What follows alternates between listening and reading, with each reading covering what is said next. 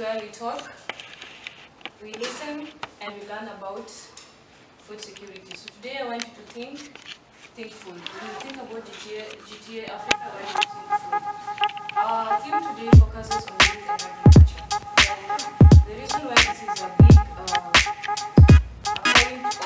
looking into is because if you read the dailies every day, there's always a page about food security. There is always a page about food.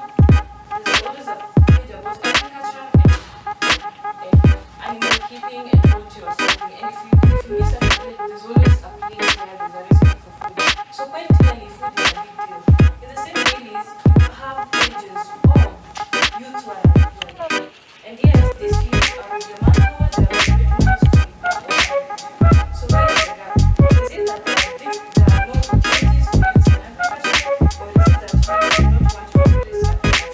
So today we are going to focus on youth in agriculture and see what needs to be done.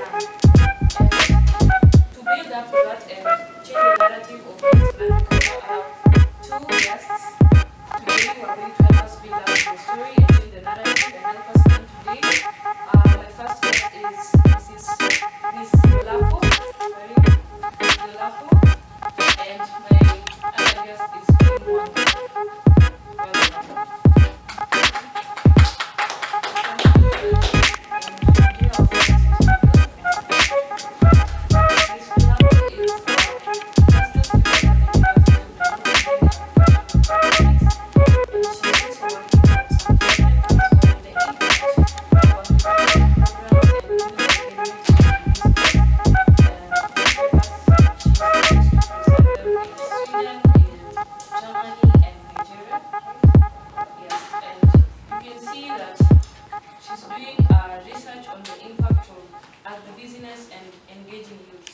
This is to tell us clearly that youths play an important role.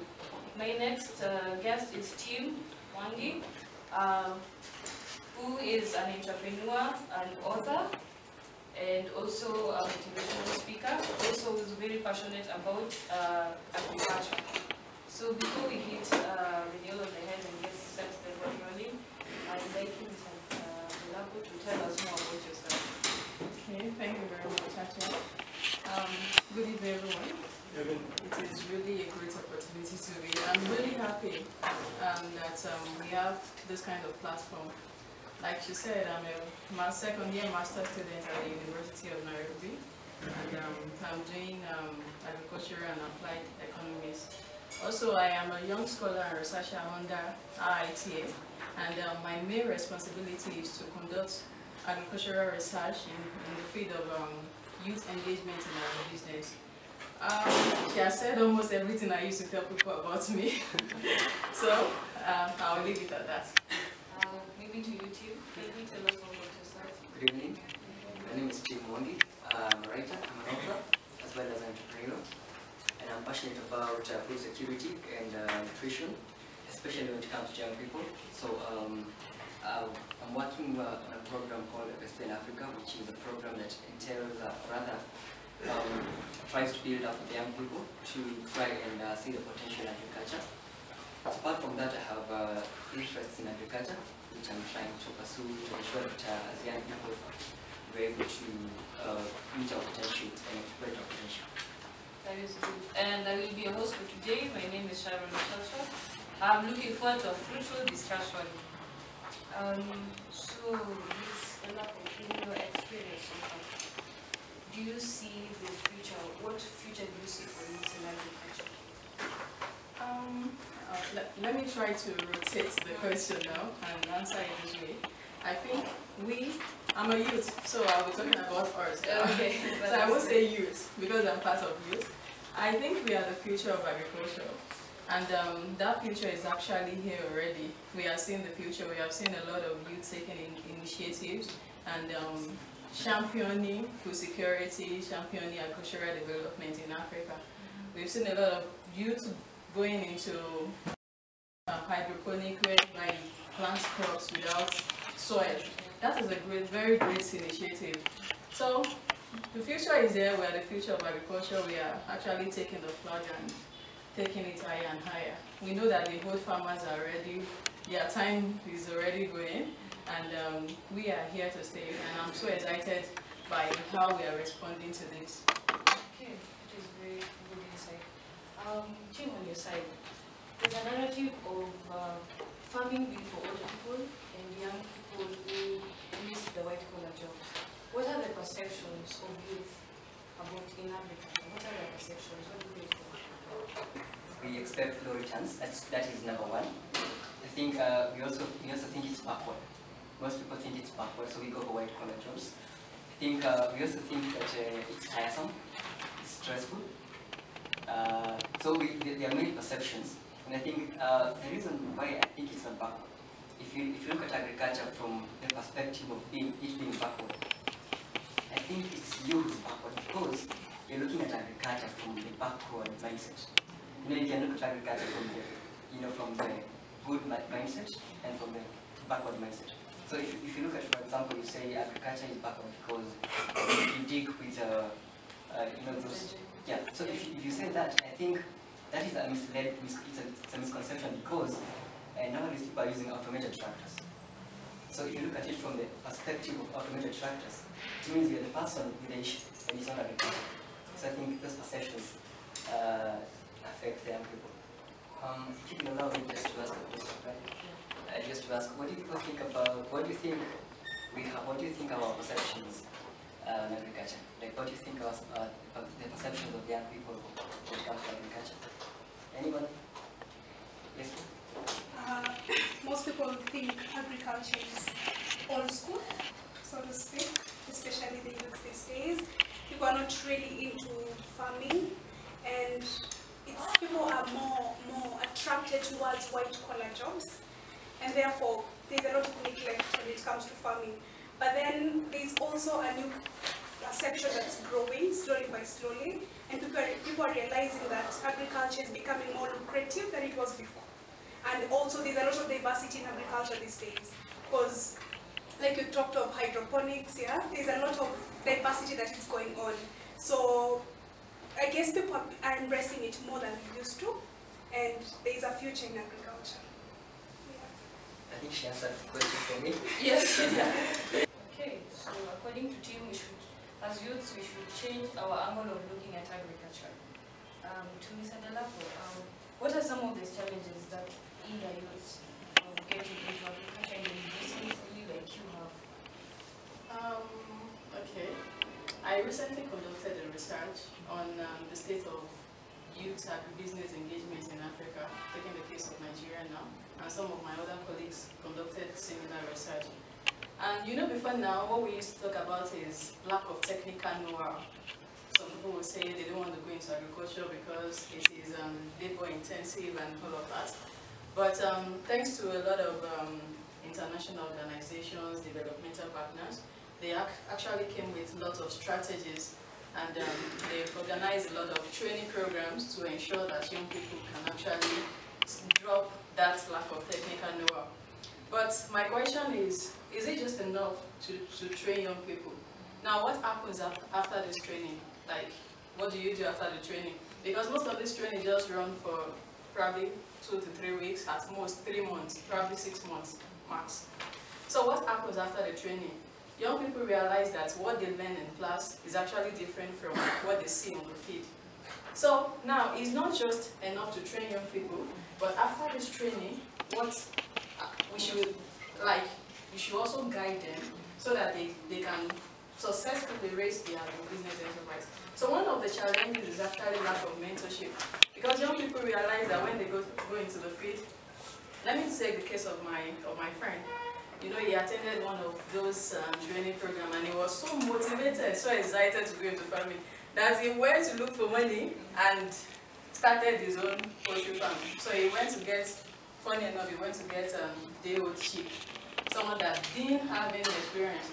So, like probably 6 months into the business, he lost more than half of his chicken. And he was so discouraged that he vowed never to go into agriculture. Now, if mentorship was there, what do you think would have happened? he would have actually gotten someone to put him through maybe some of the challenges the poultry farmer is supposed to expect and all of that. So lack of mentorship was a new one they introduced, and the two commonly celebrated challenges, which is lack of finance and lack of land, access to land. That is a major one, because most of the land transfer system we have in Africa is through probably inheritance, or when you have money to go to buy a plot of land or an acre of land. So the problem has become politicians, sorry, I hope we don't have any of them here, they have actually complicated the issue. Most of them come from the city, they go to the rural areas where we practice most of the farming activities and buy the land and just fence it and leave it there. So youth don't have access to this land. We don't have enough money to purchase this land. So it becomes a great challenge for someone that actually wants to grow something on the soil. Someone that doesn't have the advanced technique of going into hydroponics and the rest. So another one is lack of finance. You know, the ridiculous collateral charged by banks is they are actually funny. What is the best approach that we have for the group?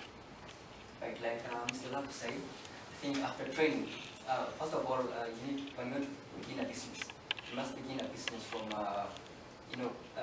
learning from someone else.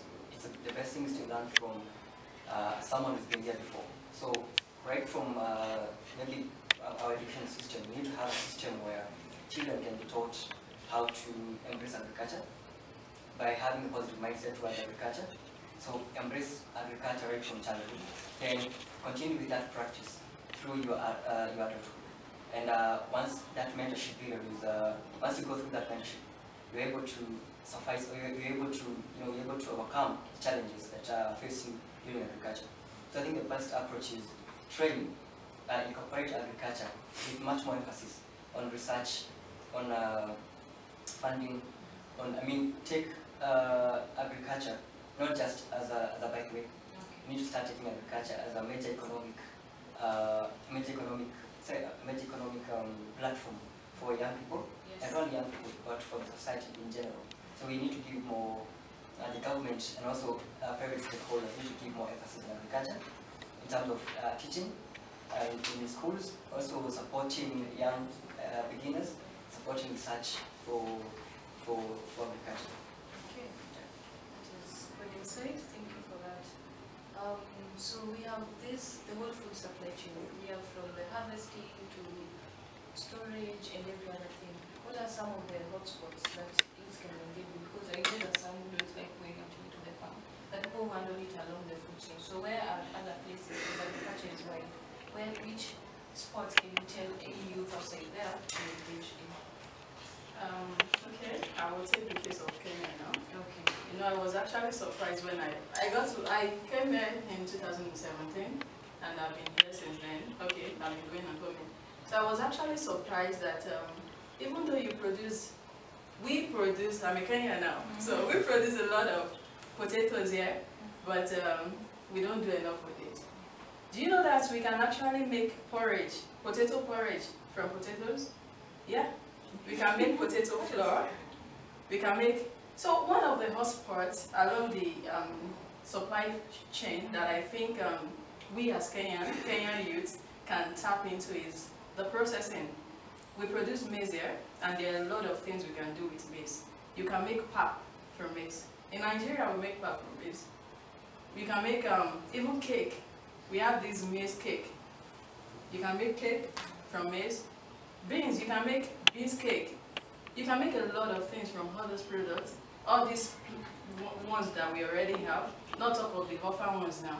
Now, I want to leave the orphan ones out. From the current one we are already producing, are we actually doing enough with them? There are so many opportunities, untapped opportunities in these areas that we have not exploited. So we as youth, because I know that we are creative, we are innovative, we just have to sit and think about what we can do, how we can add value to all these commodities to actually attract the international market. For example, now if you start producing potato flour, don't you think that the global community will adopt it? So there are a lot of these opportunities that we as youth are not even seeing. Now let me talk about the orphan crops now. There are some crops that have been declared orphan. You know, when the first time I heard about that, I was like, what is orphan again? We have about more than 100 of them. You can go to the World Agroforestry Center, you will see the list of those crops. And we can plant those crops here. And it will attract the international market. Not only the local market now, but also the international market. You know, potatoes, all the way, let's say 100 seeds of potatoes. I could still plant the same in a rented house like this, then have layers of you know, like trays. So I have a layer here and then another layer, and you find that instead of planting 100, I'll plant, let's say, 2,000. So vertical farming is also another trend that is coming up, and I think it hasn't been very well explored in Kenya. So it's one thing we need to know, how can we, you know, explore vertical farming? Because you find there is land, but land is not enough. Like you said, I'm coming out of school and I don't have money to buy land. So what do I do? I could talk to my dad. Maybe I can build a vertical farm. Yeah. And apart from that, there is also rooftop farming. Yeah. So instead of me keeping quiet and waiting for when is the government going to give me a job, I could use the rooftop we have at a place to plant something. And before you know it, I'll build a greenhouse and I have the ground farm, I have the vertical farms inside, and a rooftop farm. So instead of having 1 acre of land, I have 1 acre, then another acre on top, and another acre. Then on the roof, I have, you know, I have 10 acres you find. And then so there is also something called we have skyscrapers in town, but we have we have plant scrapers. So what you do is, instead of building a skyscraper, a building like this, you build such a building, but to plant. Yes, it's called a plant scraper. And you also have sky farm is like a skyscraper, but that is a sky farm. It's a tall building which is full of plants inside. So I think those are some of the testimonials which are not practiced in Kenya, but which we can also practice, because a lot of companies like Trigger Foods, which have tried to go out of the way, they do agricultural logistics, and those guys have begun. They began I think from scratch, and right now those guys are on their website today. I could see they have 8,332 or 37 vendors, which shows you if you just begin, it's going to work. So I think if you begin, we can also be a testimony. Wow. That is very good.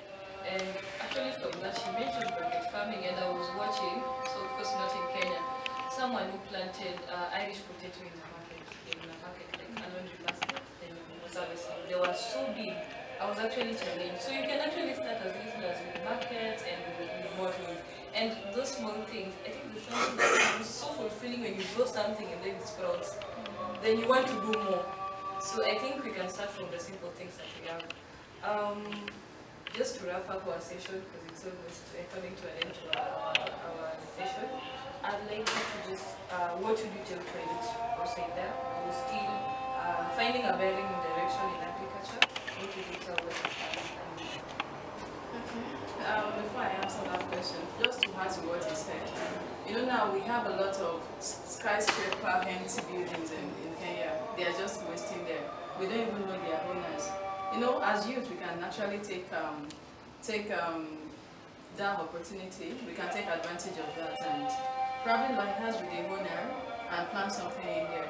We've heard stories of people that have tried that and it's actually working for them. So lack of access to land shouldn't be our challenge anymore, because now there are so many innovations, there are so many strategies through which we can practice farming and we'll still make our cool money.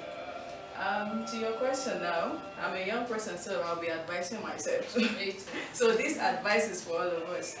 I think the truth is that there is no job out there because population continues to grow arithmetically, while opportunity in the non-agricultural sector continues to decline. And in Africa, this is not going to stop. Population will continue to grow. People continue to take more than one wife, and like in my family now, only my mom gave birth to 7. Yeah. Now, my family friend, they had 9. So you see, population continues continue to grow. So white collar jobs are not there. So even if government comes out to create lots of jobs, it won't still be enough. So as young people, we shouldn't be, now when we go to school, it's just to acquire the knowledge. We shouldn't be taking towards that direction that, okay, once I graduate, I want to work for a firm, we should think of how we can become our own bosses. And the truth is that this sector, the agricultural sector, I'm so glad that I chose it, is one of the sector with the potential to create sustainable employment for a large number of people. So we should actually think outside the box. We should stop running after white collar job. The max they can pay you, probably, I don't know your levels here, for a level 8 worker is how much here? I don't know. In my country, it's not even up to $1,000 for someone that has actually gone to school for 4 to 5 years. That means that you have spent about 16 years pursuing education. 16 years, and you come out and they are not even paying you up to $1,000. But you can create your own employment. You can even employ other people and make $1,000 in a day. You can make $1,000 in a day. We've seen examples of people that are actually doing it and they have succeeded. So we should tap into their success story and see how we can create opportunities for ourselves in the agricultural sector. Just identify your own niche and see what you can do. The truth is that even though people say there is no access to market, there are no market, the truth is that there are markets. There are markets. It depends on the uniqueness of what you're doing. So we shouldn't follow the crowd now, but identify what people need. You have to do a need assessment. Once you do this, go into it, put all your strength, and the market is definitely going to come because people will not stop eating. People can stop doing any of that. I can wear this clothes for probably 3 days or 4 days, and even if people are saying even if people are asking me if that is the only clothes I have, I'll tell them it's not their business. Is it not my body? But can I stay without food for more than 3 days? Personally, I don't think I can. I will die. So people will not stop eating. People will continue to eat. So there are opportunities. We just have to tap into them. And I know that if you put your mind at it, we are young, we are innovative, we like adventures, we want to learn new things, we will always be successful. That is good. Tim, would you like to add on this? Yeah. First thing that I'm going to add is that she said she can complete this food. I think I can go on with it. I can't miss a meal myself before I complain. I'm really hungry. No. I think what I can add is every course that is being done nowadays has an agricultural perspective. I did biochemistry in my undergraduate, and I used to wonder how can biochemistry and then food security or biochemistry and agriculture, how can they meet? But interesting, I've come to find that my biochemistry can help me do gene editing. Because what you find nowadays, we have tomatoes. I'm not sure, I don't know if you know that most of these tomatoes you see in the supermarkets, they've been altered such that those tomatoes can stay on the shelves for a very long time. It's called Folasade tomato. So you may not know, but nowadays science is taking a lot of influence, making a lot of influence on agriculture. Because we have people in the lab who are spending time to look at how can I alter this gene, how can I make this avocado to be bigger, how can I make this watermelon to be sweeter, how can I make this orange not to have seeds. And some of the accomplishments that have happened in this field is I would give examples of we have something called golden rice. It's rice that has a golden color and has vitamins A added. We have those tomatoes that I say, and very many other things that are coming up. We have even strider-free plants which are resistant to drought and resistant to pests. We also have a technology called CRISPR or Cas9, where biochemists and biotechnologists are targeting specific genes. So if it is a gene for size, a gene for sweetness, a gene for color, for a nutrient. So when I go to school as a young person, instead of focusing on getting a job, let me focus on, for example, go to school and get a job as a biochemist, a researcher in an institution. I would probably earn, let's say, 50,000 to 100,000. But what if I went to the lab researched and got a gene that can alter plant, how much more would I make? I would patent that gene, sell that gene, I'll make millions of money. So instead of looking at, let me clear school, then do my master's PhD and then get employed. Look at how can I clear school, then go back and do research and implement that knowledge I've gotten. You will ask me, I'm doing economics, so how is economics and agriculture related? And I'll tell you that once I'm done harvesting, I need your input, because I need to know how the market, I need to know how the consumers respond. What is the demand and supply curve? How does it know? So if you're doing, let's say, PR, I probably need you so that to know how to communicate with those big companies. So all the courses that we are doing are related to agriculture. Like you said, when you need to look at what is my niche in that agriculture, how can I come in without having to, I don't have to come in by digging, I don't have to come in by being employed. So how can I come in and create jobs in agriculture? So I think if you can look at it from the right mindset of, let me come in and make a contribution, make an impact, invent something. I think that's the way to go. Look at how can I bring technology into the typical family. That is the way to go. For every young person out there, for me, and everyone else. Yes, that is very good insight. And it's also a challenge to the institutions and the way they educate us. Because you go to class and there are only chapters and chapters you read and cram into the exam. So I think it's also a challenge to institution and the systems of how they teach young people. When we come to the universities and we come to the learning institutions, bring to us what is happening outside there and our approach is related to that point. So I think at that point when someone is graduating, they're getting out of the market, not ready to be employed, but ready to apply what they've learned. Thank you so much for your insights, thank you for your input. I think this is the time now we give you our audience a time to ask questions now to our guest today. So if you have a question, kindly feel free to ask. Educative session, but my concern is on the pesticides and the chemical things include from fertilizers, planting, preservatives, all those. What do we need to do? Because people are fearful, they are causing cancer and such things. Okay, thank you so much. That's really a big concern. Thanks for raising that. But there's something we are trying to bring into agriculture now. So many countries have adopted it. I don't know if we have it in Kenya. It is called organic farming, whereby you don't use all these harmful chemicals to plant food or to preserve food. At this point I heard that the apples we use, they use formalin. Yeah, to preserve it. Do you know what they use formalin for? Yeah. Yeah. So what we are encouraging now is organic farming. We want to go green and produce safe food for the community. So the use of harmful pesticide and germicide and all those things are actually being dropped recently, and we are going green. Just to add on that, I just remember that the other politics is aquaponics. And aquaponics is very helpful in terms of answering the question. That aquaponics is whereby you're using water you have a greenhouse and you're using water to cultivate. So you're using water to raise fish, then the fish are going to produce nutrients in that water. So you use that water to plant your plants. So for us to overcome this challenge of using chemicals in planting and that process, it is us the young people to come and invent techniques, because the people who are doing that are probably the backward people whose solution to pests was just getting a chemical. But now, as young people, we know better.